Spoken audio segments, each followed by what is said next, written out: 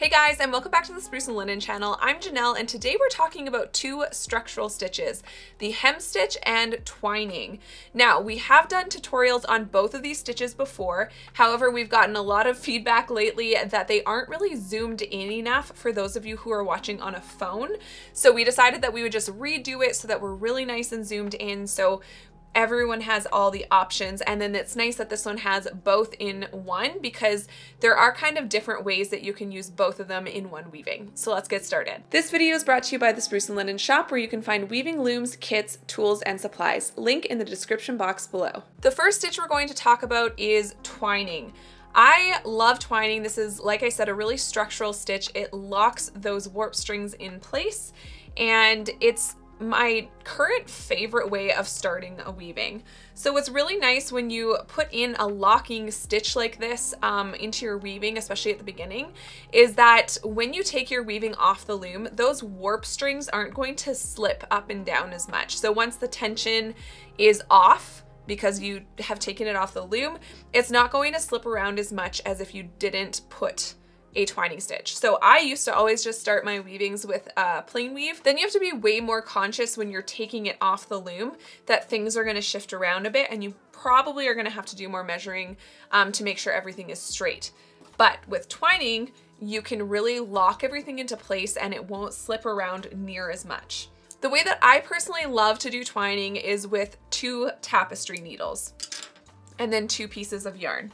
So I'm just going to measure out, let's say about 4, we'll do about 4 widths. And I'm going to get another piece. Now this piece, I'm going to do a little bit longer because I'm going to use this just for some plain weave above. So I'm going to thread both of my tapestry needles, one with the longer piece and one with the shorter piece. Now it doesn't really matter whether you start with the short piece or the long piece. It's not going to matter in the end. It'll matter kind of after we're done the twining. All right, so for the twining, the way that I like to do twining is I go in with my first needle and you just do plain weave. So that's tabby, over one string, under one string, the most basic form of weaving. And you can just lay that there, leave yourself a tail to tuck in later. So now we're going to start doing the twining, and I'm going to start on the same side that this tail is on. So both of my tails will be on the same side. Now basically with twining, all that you're going to do is anywhere that the yarn is going over a warp string, so here's an example right here, we are going to be going under and through with our other yarn. Now that we have the yarn under that first warp string, we're going to start twining it through. So again, the yarn is going over this warp string. So we are going to go from kind of top to bottom at an angle, under that warp string and the yarn, and then through. And pull your yarn all the way through. And it does take like a few rows for this to kind of start tightening up. And you will need to sort of adjust your warp strings to make sure that they're spreading out evenly. But we can keep adjusting later. So again, we're not doing anything with this warp string because our yarn is going under. We're going to the next one where the yarn is going over, and we're going down, under, and through, just like that.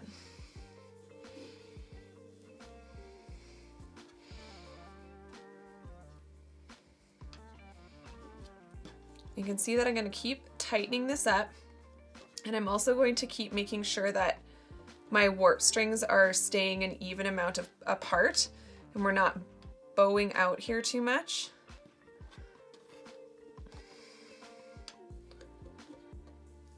And then we're going to repeat that again. So skipping this string and going to this one, which is going over the warp string, and we're going under the warp string, under the yarn. So we're always just working on one warp string there, and then pull it through.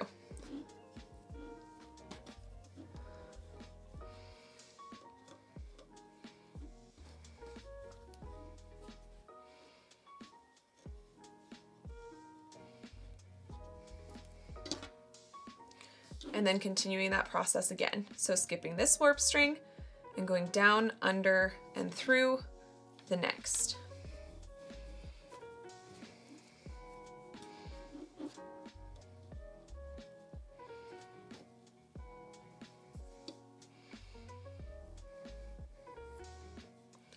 And again, skipping that warp string, down, under, through. So I'm going to finish the rest of this row and then we will start going the opposite direction. So now that we're at the end of the row, we're going to pick up our other tapestry needle again. So for me, that's my walnut tapestry needle here. And by the way, I get questions about this a lot, so I'm just gonna pause and say this. These tapestry needles are exclusive to my Spruce and Linen brand. I make them myself, and you can find them in the shop, and there will always be a link for my shop in the description box below. All right, so picking up this other needle, so it's the one I started with, but it really doesn't matter which one you go with. But now I'm going to do plain weave again. So I'm just going opposite of what the previous row was. So I can see that this string, this yarn was going under this warp string. So this time I'm going to go over and just do a simple plain weave again.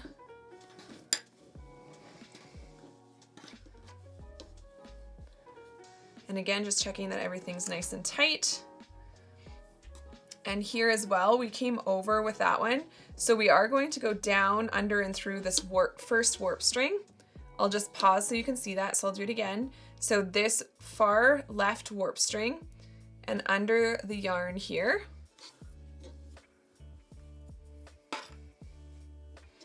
So basically what I'm doing on this row, I know it can be kind of confusing once you turn around and are going the opposite direction, but to just kind of clear it up, what I do is that when I'm going right to left, I'm using my right hand, and when I'm going left to right, I'm using my left hand. So now we're skipping this, just like as if you were weaving as well, right? You'd go back and forth, right to left. Now, here the yarn is going over our warp string, so I'm going down, under, and through. So now our angle of our needle is kind of going from left to right versus when we were going this direction and it was kind of like this. So down, under, and through. Pull all that yarn through and just tighten everything up. And again, skipping this warp string and going to this one where the yarn is going over it. And then we're going down, under, and through. Now, like everything, there is more than one way to do this. I just really personally have a strong preference for using tapestry needles for twining versus doing it by hand. But of course there are other ways, and in the other twining stitch tutorial, I do show you how to do it just using your hands instead of needles if you would prefer trying that out, and I'll put a link right here for you to check that one out. All right, so again, our yarn is going over this warp string, so we're going down, under, through.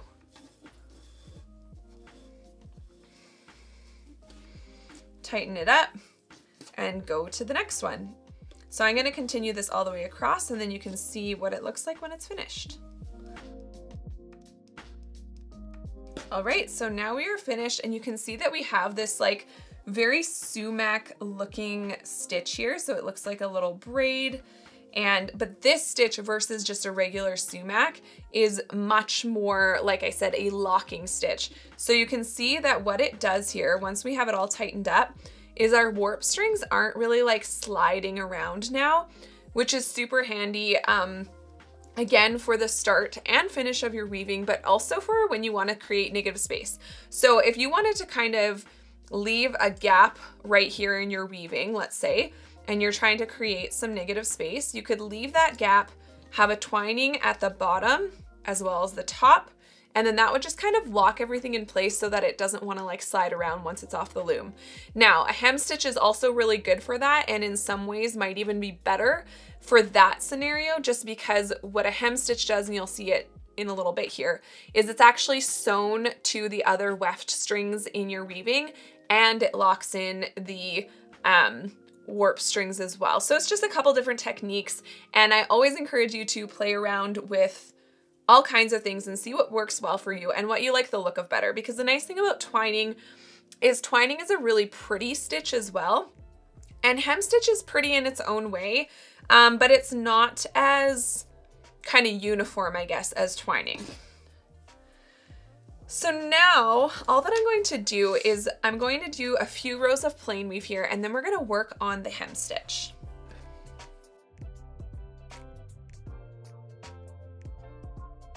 So I'm going to take about more than 3 widths of my piece here. I'm not entirely sure what the proper measurement is in regards to how much yarn you need for your hemstitch, but I just want to make sure that I have a lot, because the worst thing would be to get kind of partway through and not have enough. So again, I'm going to flip my weaving over, and I like to do my hemstitch from left to right. So I'm going to tuck in my yarn through this little channel here.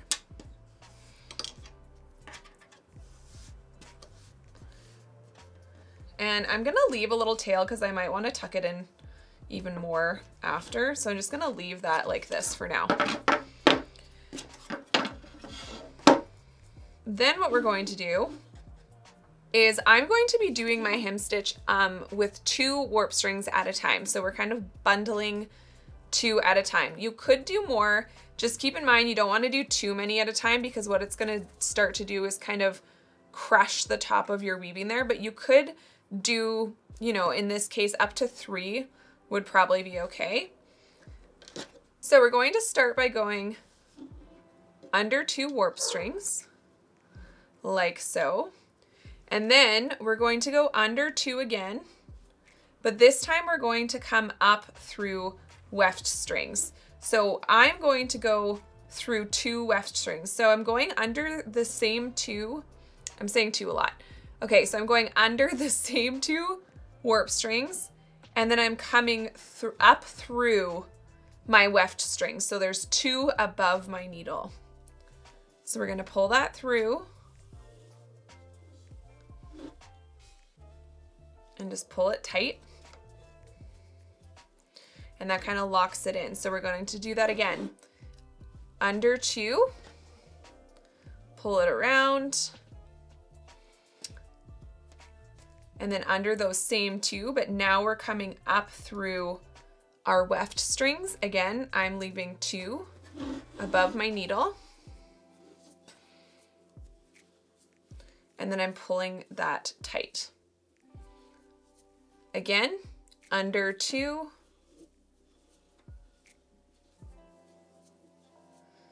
under 2 again, but now coming up through our weft strings, and then pulling it all tight. Under 2,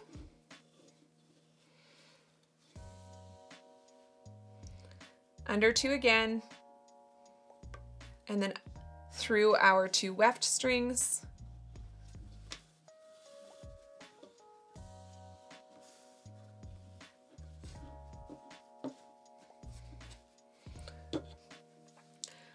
so once again, we are going under 2 again, but now again, I'm putting my needle through the weft string so that there's 2 above my needle, and then pulling it tight.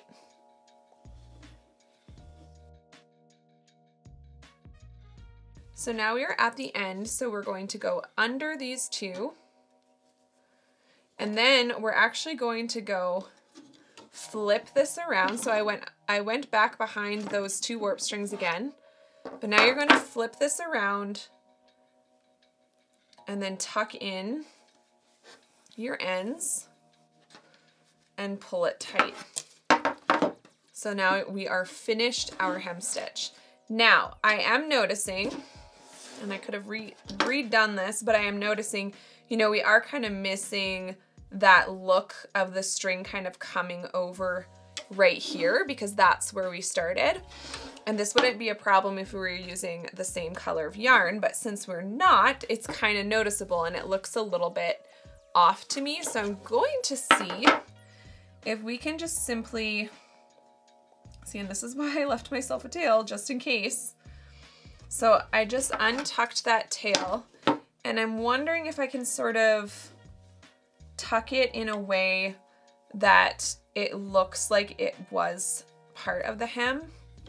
So how am I going to do that? I think I'm gonna go down through here.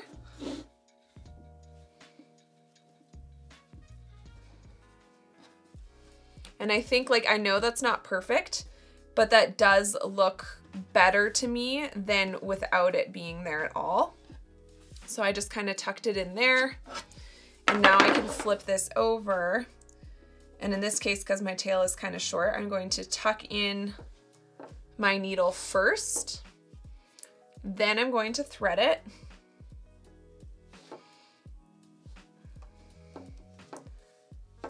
And pull that yarn through.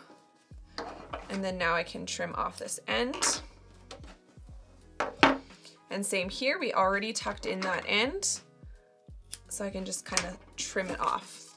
And that is your hem stitch. So you can see that it can add a little bit of a design element at the top of your weaving. Again, if you had done this in the same color as your actual weaving piece, then it will blend in a lot more, and it will simply just be a way to kind of group two warp strings.